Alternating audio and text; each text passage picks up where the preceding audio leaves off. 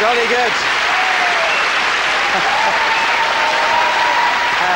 Well, that's great.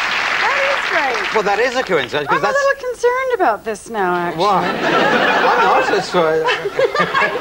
It's just what... It's good you weren't last week, because that's exactly what Mikhail Gorbachev was wearing. Oh, so. Yeah. So it looks better on you.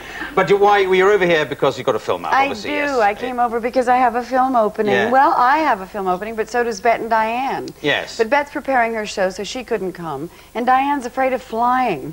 so I'm doing the work. This is Diane Keaton. She's afraid of flying. Yeah, I have to hold her hand every time we go somewhere. Yeah. She's just... Yeah. She is well, I'm afraid of interviews, so you could hold my hand. There we go. Do the whole interview like that. I think you've warmed up a lot since I saw you the last time. Well, it helps. Well, this is getting better already. Now, Diane Keaton, she's front runner. You'd never guess that because she always plays that kind of neurotic character. Yeah. And Bette Midler's the sort of smart-talking one. And right. And you play the actress who's still beautiful after all these years. After all these years. Well, she had some help. Yes. Yeah, help with all kinds of accoutrement, you know. Yeah. Slicing and stitching. But she was a sad character. That's the reason why I wanted to play her, really, is that she had so much desperation and pain. And, of course, she was an alcoholic. And, I mean, how much fun is it to just... Yeah. Be an alcoholic. I mean, it just gives you free rein to do anything. Well, let's look at you've actually led into the clip of the film that we're... It's almost as if you knew it was coming. Which shows the three of you talking about this, and you've had a drink, I think, in this... I've had a drink or two. Yeah, and you're talking about... they're questioning about your plastic surgery and stuff, so let's have a look at it. Okay, Elise. The time has come. Spill those lips. What's in them? Are they wax? Excuse me? What else did you have done? Come on, Elise, you can tell me. The cheekbones, the jawline. Do you just have a little bit or the full enchilada? I work out every day. I watch my diet. I have not had plastic surgery. Well, good for you. You look terrific. Oh, come on. At least you're lying through your caps. Oh. All right, I have been freshened up a little bit. Oh, God. Does it hurt? No. What do they do with the stuff they take off? Do you get to keep it? Oh, come on, Brandon. So there you're playing somebody who'd had some rather radical plastic surgery on your lips. Oh, she had some radical everything, that woman. I mean, she was really... that surgery actually did take place in one way or another. So they had to actually do something to your lips? They did. So what did they do? I opted to do it. I mean, they could have put a prosthetic on my mouth, and that wouldn't have looked as good. So I asked a doctor to come over and see what he could do, and we ended up putting saline solution in my lips, and boy, did that hurt. Well, so that's just like salt water. It's salt water, exactly, and it puffs up your mouth. I mean, it really distorts would taste your food as well, wouldn't it? I mean, well, I got puffy under the eyes, you know, too much salt. Yeah. But it did hurt, I tell you. It's what you do for a joke. It really is kind of sick. Yeah. You know about that. Absolutely. Yes, I'm been reduced to plumping up parts of my body with salt water, but I'll try it. God. Oh, you never know. Sea bathing doesn't have that effect on me, unfortunately, but quite the reverse. But now, in the sort of the point of the film, First Wives Club, it's all about, you know, women getting dumped by their husbands and they run off with you. But there's kind of an undercurrent that the reviews kind of picked up on, that it's particularly pertinent to actresses, because very often actresses have an early career and then they get shoved aside, and older actors are acting with actresses like 30 years younger than them. It's just the way it's always been, you know. I mean, in the 40s, actresses were pretty powerful. Yeah. That was during the war and so forth, and women's stories seemed to be more interesting then. I think we're coming back. I do. Yeah. But the point is that you do reach a certain age in Hollywood, and the parts are less, and the older guys are getting the younger women. Yeah, but it doesn't really apply to you, does it? Because you came to prominence first on television on Ronan Martin's Laughing. Out of all the people in that show, you're the one that's gone on to have the film career and the big career. So you haven't been left behind. I don't think I've been left behind. And if it all stopped tomorrow, I mean, I could look back and say, what an amazingly lucky and wonderful career. You know, is there going to be an equivalent film as the First Husband's Club? You know, having to pay a lot of alimony and no. I tell you, cleaners? no, absolutely. As a matter of fact, this picture was a very difficult picture picture for me to say yes to. I turned it down twice before I ultimately decided to do it. Boosting the price, probably. No. It wasn't about money. I don't do anything for money. Oh, what a shame. I really...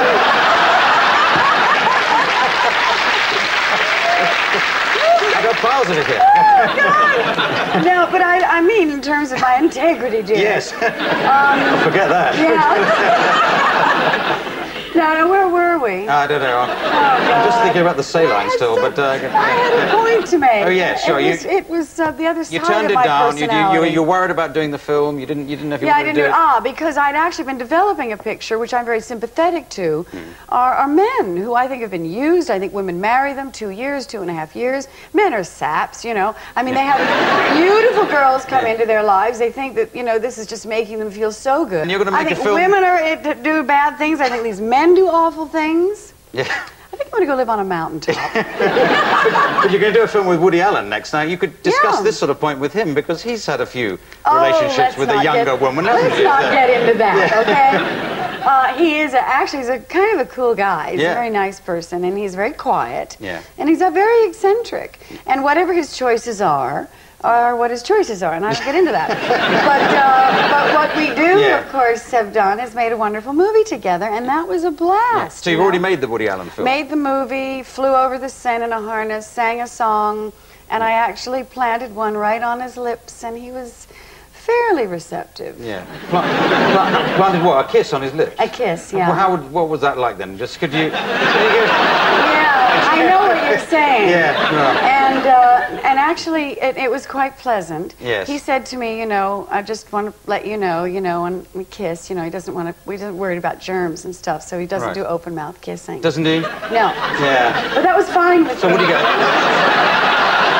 He was fine. So what do you get, a stuntman in there to...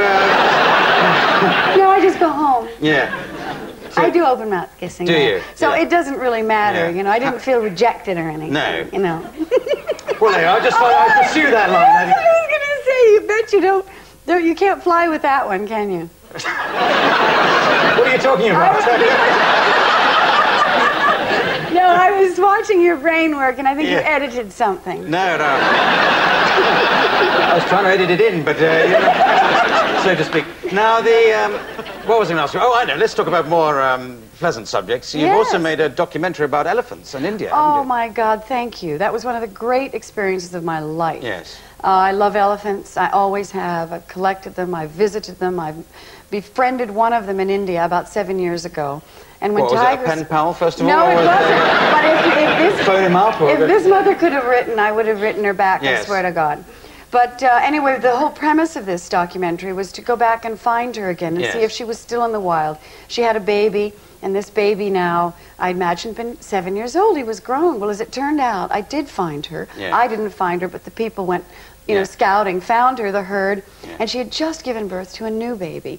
So I was able to see her sort of grown-up boy and the new baby being born, and it was a really extraordinary experience. Well, I've seen the documentary. It's going to be out in about a month's time, I think, over here. Did you see it? Yes, I did. Did you like it? Bit. Yes, I loved it. But I was a bit dubious about, because you're looking for this one blind elephant in the middle of India, and true to life, you find... Oh, I forgot to wait, but you do find the elephant. Well, but I just said I know these documentary makers. I mean, if they couldn't find a blind elephant, the actual one, I don't know what they'd get up to make sure you found it. Did you worry about that? I wonder if they lied to me.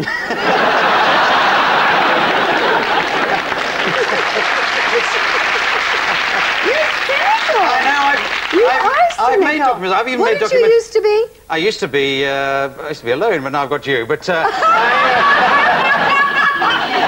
you used to be a judge? Yeah, no, not a judge. No. All right, now, so do you get fed up? I was just asking about relating really to the sort of the looks thing. Do you get fed up with people sort of telling you how gorgeous you look? Oh, that would be a mean thing to say. Yes. Yeah. But yeah. Because I get fed up with that, because people are always coming to me. Always coming and they say, Goldie Hawn looks gorgeous, doesn't she? It makes you sick to your stomach, doesn't it? Well, I don't know. What is it all about? I feel happy inside, and I feel kind of, I don't know. But I still feel like a kid. Yeah? I really do. I believe that we were all babies once. We all smiled. We all agree. were happy. I believe that as well. I'm with you so far. This is like a Billy Graham experience. You're getting ready, because I'm getting ready to give you mine. Oh, right. Your baby or what? No, my philosophy. Your philosophy, right. Mind, body, and spirit. Yes. And I think that it's important for all of us to understand our anatomy and sort of bless it every day. Yes. So you get in front of the mirror and you bless your anatomy. No, I don't look at myself and bless it. I sit quietly and I think about it and I bless it. Yeah. Well, I get in front of the mirror and I say, who's put this distorting mirror in my room? How dare they? Right. Oh, maybe shoulder pads or something. Yeah. Shoulder pads? Look, I've got shoulders. I'm up to my ears in shoulders. I know you are. You've got the neck for it. Anyway, look, since I've discovered you're so keen on elephants, I thought I'd like to give you something elephantine of my own. Really? So,